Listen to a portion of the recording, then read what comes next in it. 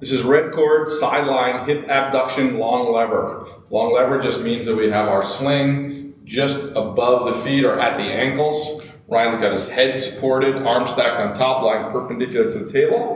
And I'll say, all right, Ryan, push down into the sling and lift your hips as high as you can.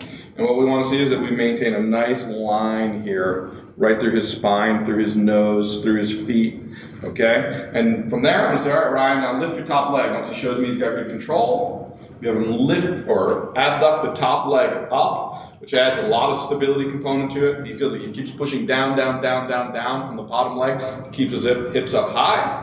Come on down. That's a real nice job there. And this exercise is critical for working all the muscles on the lateral part of the trunk, hip, and leg. So it's also great for helping controlling lateral motion within the golf swing.